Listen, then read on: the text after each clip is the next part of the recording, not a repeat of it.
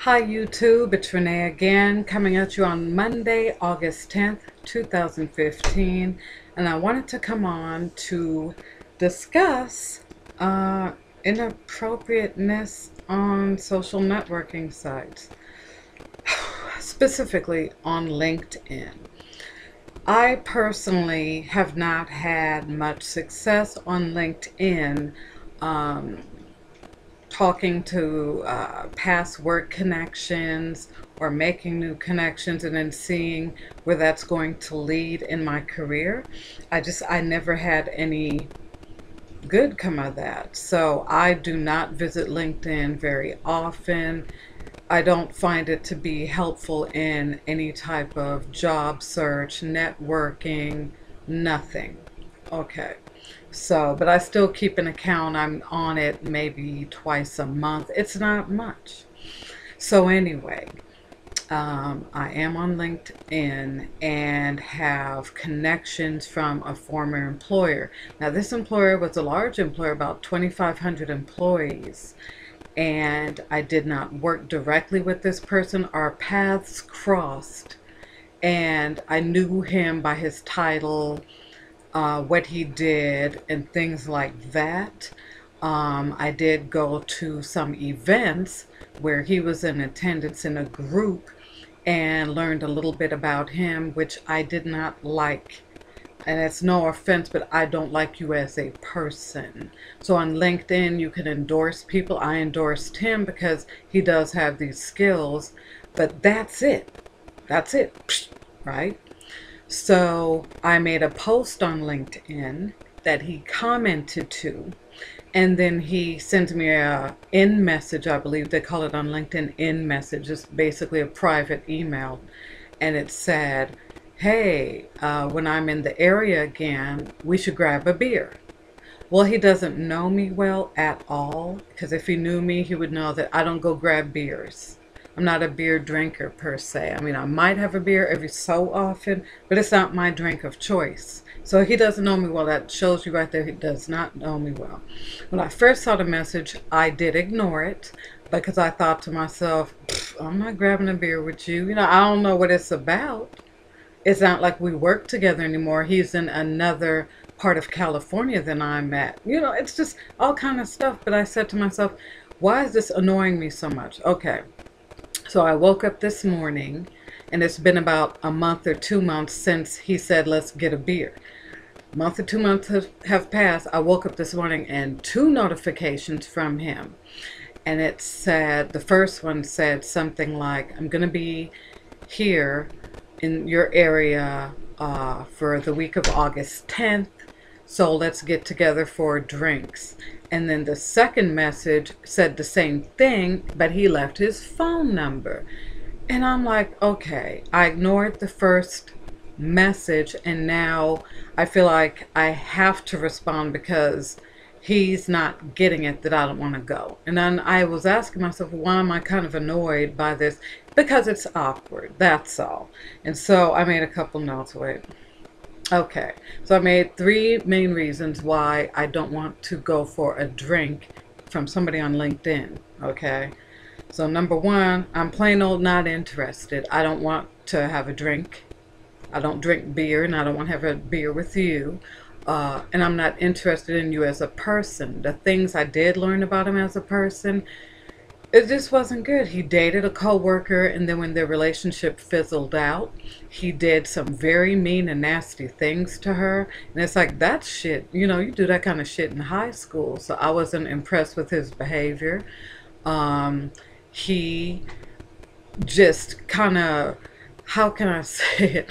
Like when a group of us were talking, he had to pull me aside and, you know, flirtatious, and even though he's thinking it's funny or whatever, but I wasn't amused by it and the rest of it. So, you know, he's just not my kind of guy. And I would think he would get that vibe that we didn't stay in touch. There's some people I've stayed in touch with. I know what they're doing, they know what I'm doing, kind of thing. But him, I don't know what he's done since I've left that job, and vice versa. So it's just kind of odd, but I'm not interested, okay? Number 2, it is vague to me. again, this person has a history of being flirty, of, okay, I don't want to tell everybody's business, but he actually was coming on to a coworker, and she was saying that he was sending her big beautiful bouquets, the kind that you would send like your spouse. Like, he paid good money, they were beautiful with ribbons and that whatever, that little wrap on it, it was just very fancy, very beautiful bouquets. And it's like, why would you send this to me? It was a little odd. So I've heard enough things like that and seen his behavior, like I said, in a group where, I know that he crosses boundaries, and for him to ask me out for a drink and I haven't seen him and the rest of it, it's just vague. It's like, well, why do you want to have a drink? We don't work for the same company anymore. We don't do any kind of business together. You're in a different industry than me. Just a little odd. It's kind of vague to me. And then the last thing, it's uncomfortable. This guy pulled me aside when we were in a group, again, at this group event, and some people had been drinking. I kept my drink to one, and then I was done. I don't do that with coworkers and things like that. I don't like to drink like that. That's just me. So he pulls me aside, though, and he's saying, yeah. And this was totally off topic. I don't even remember what we were talking about, but it was totally off topic. He says, yeah, my wife is black, so I think black women are really beautiful. And I was like, why are you whispering? Why is that a secret? And why are you telling me? I didn't appreciate that, because tell the whole group. It's like, why are you trying to pull me aside and tell me that? And yeah, so it didn't sit well with me. It made me uncomfortable. It may have been for nothing, but that's how I feel. And so I told myself, okay, he's here for the week. Thank you, Jesus. He doesn't have my number, and he has no way of getting it, because anybody I know knows I don't hand my number out, and you don't hand it out for me. So they would call me first and be like, oh, I saw him. Should I give him your number? Because I don't do that. I don't do that of a very small circle for a reason. I don't like all kinds of folks all up in my business. And it's like I said, I don't have to want to go out for a drink with him. I'm not going to make too much of it, because it's very vague and I don't know where he's coming from. But just because I know certain things, we don't work together and we don't work in the same industry. He didn't propose it as a business event. Hey, so I'm going to interpret it as I am, which is, it's a drink. I don't want to have a drink with you, and that's it. But it just kind of creeped me out, because I guess it's on LinkedIn and it's supposed to be about career networking. And yeah, so it just pissed me off kind of in the rest of it, because I hate having these kind of conversations with somebody. It's just awkward, but I've got to do that. So I don't know if anyone else has a story of when they were on LinkedIn and somebody inboxed them and it didn't sound right and it didn't feel right inside of you. I know this guy from working with him, and what I do know, I don't like.